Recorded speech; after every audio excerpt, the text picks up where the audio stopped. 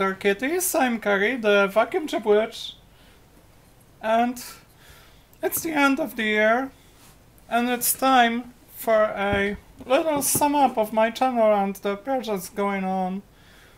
Let's start with the projects.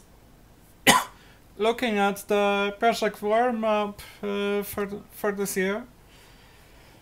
I've got a few finished projects.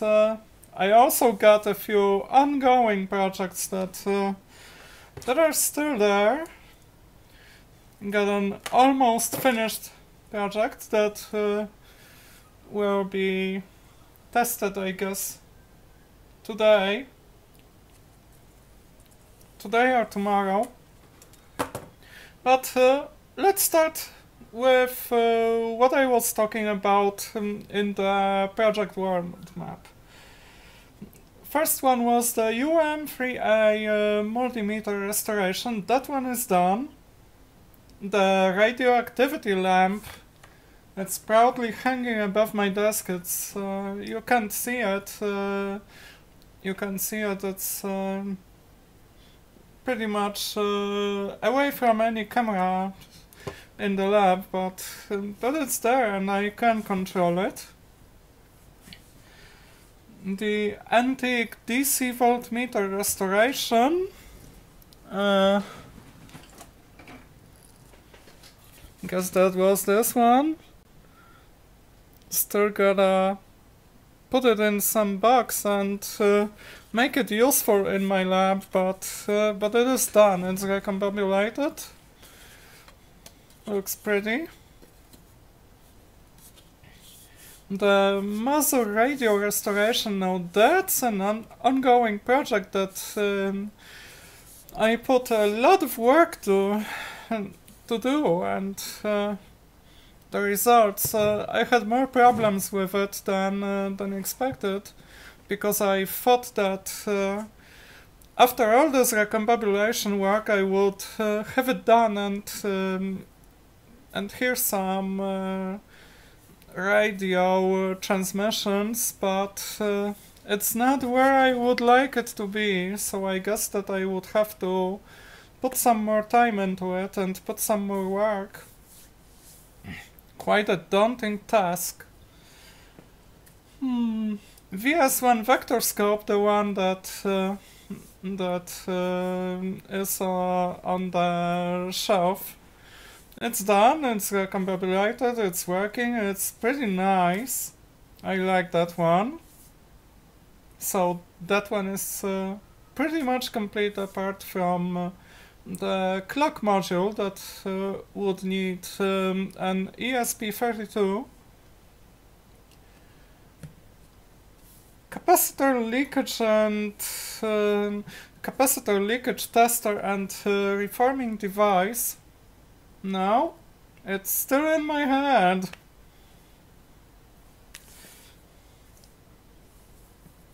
Lab power box with variac and dim bulb tester. The one right there on the wall, but it's empty. All that I did on it was making the holes and putting the voltmeter and ammeter in. Gotta gather some materials for building the thing. Fortunately, I've got a variac. Now, MTZ VFD-CLK, the multi-time zone vacuum fluorescent display clock. Some progress was made on getting the VFD up and running, but not really that much. Still got no enclosures for that project. Also need to think about the logic. Fortunately, I've got the driver chips for the grids and the plates of the VFD. The Karimin, I thought I would be doing this one at the end of the year, but still a delay. Gotta gotta find some sheet metal to make the chassis, and I guess that I would still have to buy some triode pentodes, because this is gonna be a vacuum tube foramen. And I got some nice project from Keritech lamps that I would try to work on, and maybe make it better than it originally was. Let's see. Now the Maya 1010, this project has been put on hold, and I will have to, now that I have that S1 112 Soviet scope, I could poke around the output connector of the Maya 1010 to determine the channel assignment to the pins on the output or maybe input-output connector, but it's still gonna be a little bit tedious. I don't really need it that much, so it's put on hold. Studio development. Now that's a project that has seen a lot of progress from the cameras that I'm using now, the stream cam on the monitor and the C930 on the bench, to the microphones. Got two Behringer C1U USB condenser mics. Those are pretty nice, and I switched to the OBS setup for recording and streaming, and it does the job pretty nice. This old Moses cheapest microphone, it's not that good because the output level is very low, but I will keep using it mostly for talking over Discord from my laptop, because all the cameras and the Behringer mics, they are connected to the stream engine, the main computer that I was also gonna mention this one, because it's also done. It actually uses the old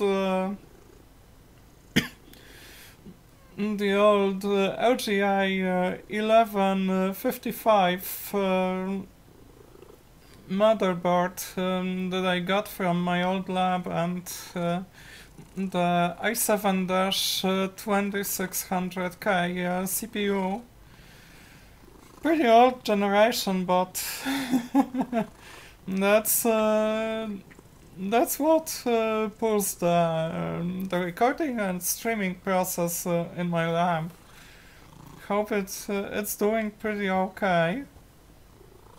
I put some more storage into it. Now the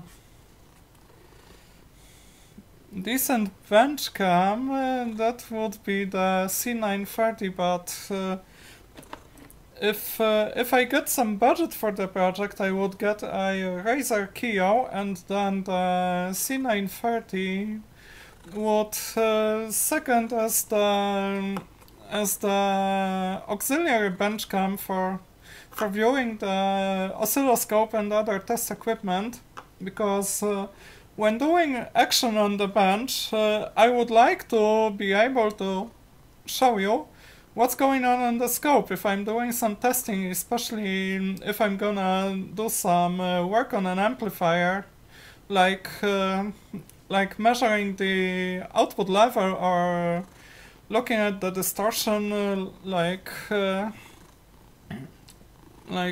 checking the output power.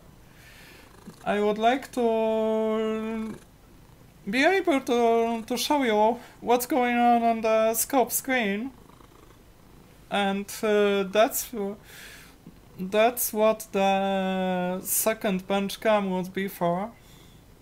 I would still have to change a few things with the bench streaming setup, with the USB ports in particular, to avoid some resource conflicts.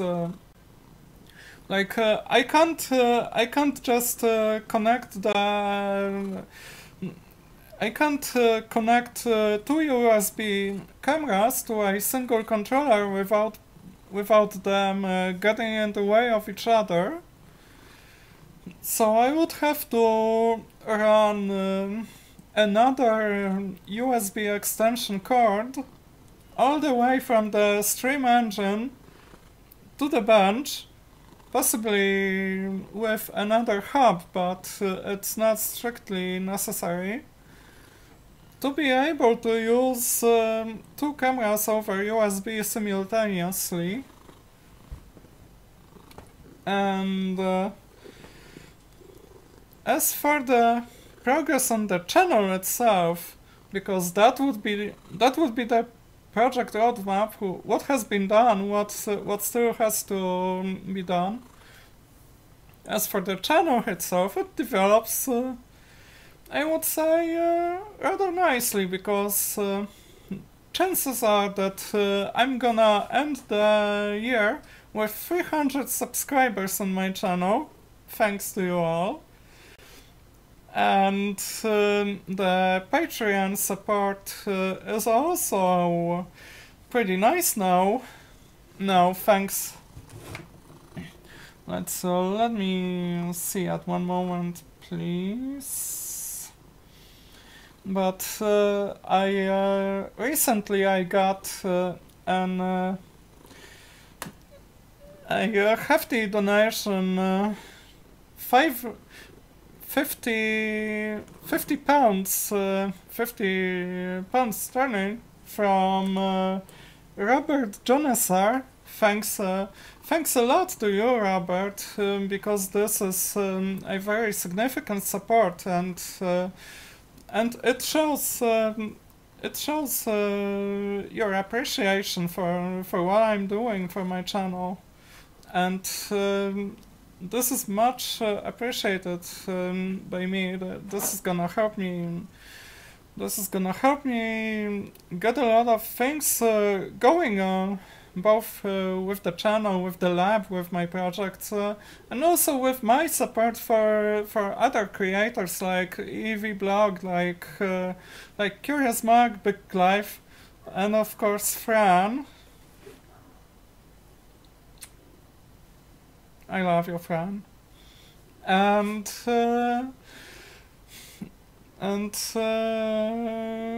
Usagi Electric as well. He also does excellent content. That's finally it's possible for me to support my favorite creators and channels the way I want them, the way I want to support them. Thanks to you all.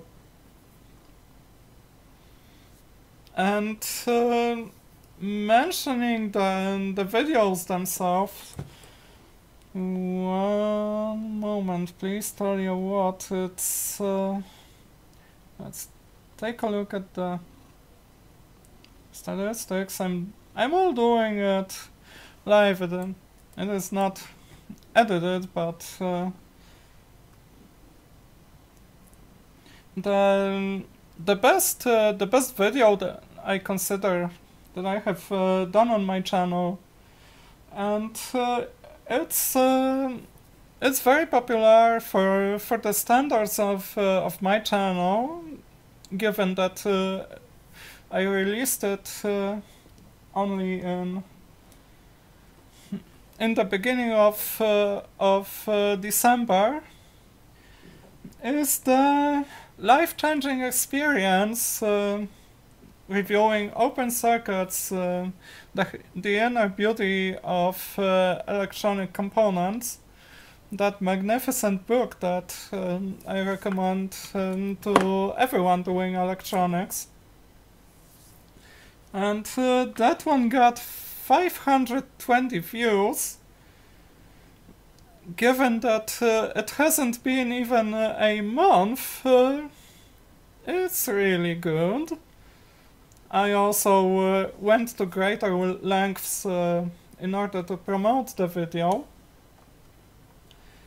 Another pretty popular, maybe even more popular video than open sockets, given that I made it right this week, 27th of December. So it's been like 3 days it has been around. The AC1 audio computer overview with my project with the hi-fi control system that I built. It's got 400 views. That would be 95% upvotes on this one. All this while the open circuits would be 100%. Most of my videos are 100%, but yeah, sometimes I got 85, and then the short one, relatively short one, with NixiTube unboxing that got released on Christmas Eve. It got 211 views, not that much.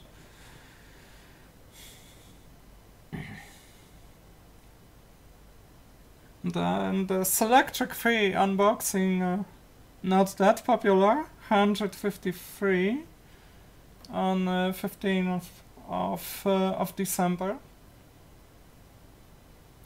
What really gets this channel going, and what I intend to keep up, to carry on doing, is the live streams. Going for a live stream every weekend, but I'm not sure that I will be doing them at midnight local time. That would be 23 hours UTC or GMT. I will probably do them on Sundays at something like 19 hours UTC. Might not be the optimal time, especially for my American viewers, but it's just a matter of doing things in my life, because I'm applying for a job in electronic engineering. Now I'm not really sure I will get the job, because the problem is that first the company would like me to shut down Keritech, and the way I see it is that the profile of the company, what they are doing, like some advanced electronics, some modern stuff, embedded systems, that kind of thing, it's vastly different than what I am doing here, like vintage restoration, like audio electronics, amplifiers, some fun projects, teardowns, chewing rags about stuff. So there is no risk of leaking any confidential information, because that's what they are afraid of. And even I don't see a way of using what I would potentially have access to working there in my work here. it's completely different. Like, but yeah, that's the problem with the lawyer droids. Like, engineers can perfectly understand. Talking with engineers on engineering, on technology, on electronics, we got on pretty well, but then talking with the management stuff and lawyers and yeah, meh. And if I don't get that job, then maybe I will try looking for work in some smaller companies. Like, maybe I'm not that. Maybe I'm not cut for being a professional. Maybe I will have to stay doing repairs and doing projects in my lab. Maybe promoted. Maybe if I ever learn some promotion skills, then maybe just do it as a business. Or maybe I should do something different. Maybe I should learn sewing. Who knows?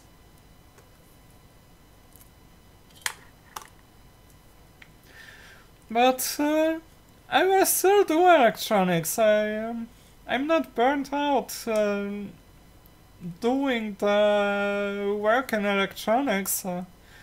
And even though I had one moment of burnout and asking myself questions whether I should still do the YouTube thing, because I was just noticing it was seemingly going nowhere, and then I got some advice from Usagi Electric about thumbnails. Tried to step up my game and make the thing better, and I think that I got some success. I'll try not to beat myself up when it comes to stats. Like I'm just sometimes I'm just too envious of others who are doing better. But how? I do what I do. I do me. I carry on, and I will carry on. Fuck the commercial thing. Like, I'm a punk girl. I will carry on. I will do my thing. I will be me and just do my stuff. I'm a rebel at heart. Might be a burnt out rebel, but once a rebel and always a rebel. I've been an anarchist since my high school. I've been a punker. I've been a free spirit. Might not get on well with the whole society and business thing, but I'm always looking for doing alternative ways, doing the stuff in alternative ways, like when life gives you lemons, don't make that fucking lemonade. Sometimes you gotta get mad. Sometimes you gotta tell life to take the lemons back. Only don't burn anyone's house down, because this is the road into trouble.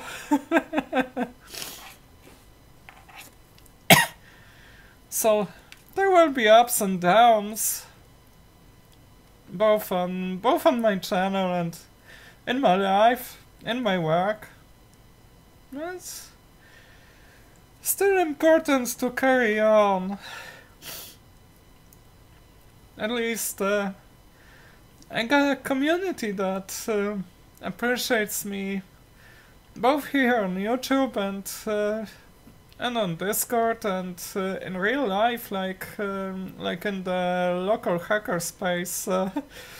I've got the reputation of someone who gets shit done, who can repair everything, or almost everything, because some things are irreparable.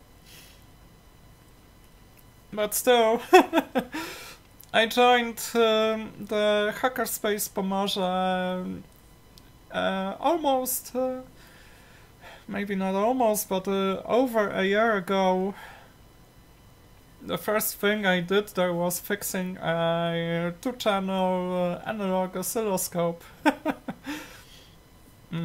Quite a nice start. And I'm proud of that. There are things I am proud of. My life does not look good on paper, but I think it will look good on in stories.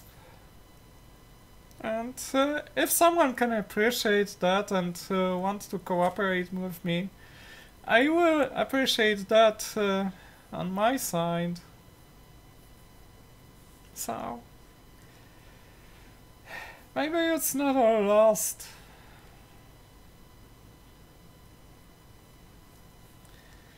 Yeah. Got some more work to do on the SE84LJ, the Red Devil amplifier. That's right. Back there on the side bench. Let's just switch the view to the bench and I will show it to you. And of course the Selectric. The Selectric repairing this one. This is gonna be my opus magnum. And repairing the Soemtron calculator. That was an unexpected project, and I would call it my Curious Mark grade project. For me, quite a daunting task. Taking a deep dive into antique electronics, into early germanium, discrete germanium, diode transistor logic, and the ferrite core memory, and all those 15 lovely Nixies. I'm so fond of getting that calculator to go. It's gonna take some time, it's gonna take some work, it's gonna take a lot of perseverance to get into the technical data and documentation, study the way it is built, the way it works, the way it was designed, because it is in itself the thing of beauty and enjoy forever. And I could say that modern electronics engineers, I think that few of them would be willing to take that task. So I could be proud of that one. Let's get things going. Time for the new year, the new projects. Carry on with the ongoing projects. Let's get some shit done. And like I promised, to the band. So here we are. And the Red Devil. Let me bring the Red Devil.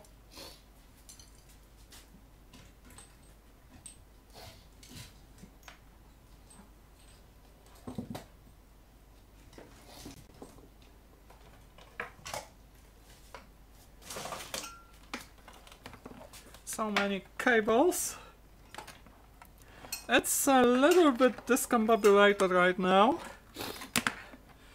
And what I was working on, this is the control module for the motorized potentiometer on this amp.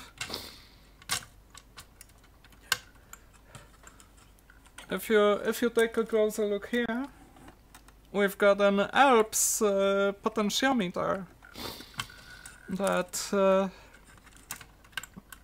is controlled with this wire, and my customer's wish was to use a remote control for controlling the volume, and also for switching between the RCA input and a Bluetooth interface. This is the Bluetooth interface.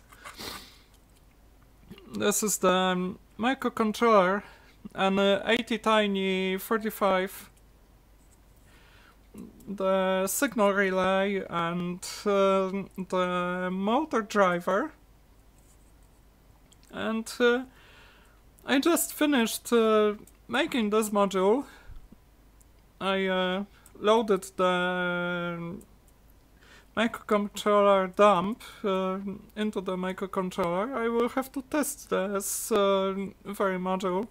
It's done on perf board because this is one-off, and I don't have tools in my lab to make printed circuit boards. I don't have the chemicals. I would have to go over to my friend Alana to have it done. But I'm pretty fine with doing one-off projects on perf boards. That's how I've done it for years. Though some more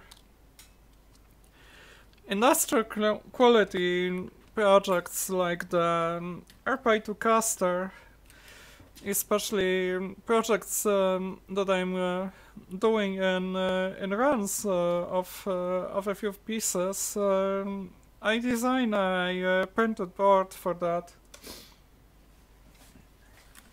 Let's go back.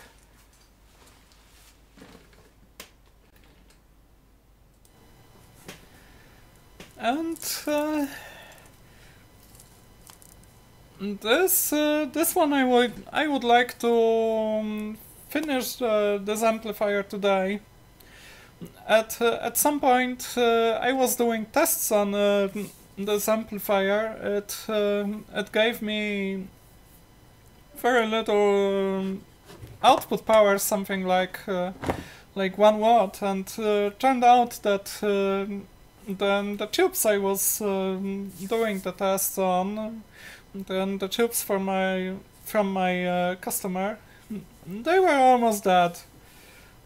Like the transconductance and the plate current, it got so low that those tubes were virtually useless. So I will have to repeat the test with known good tubes that I measured with my P5229 vacuum tube tester.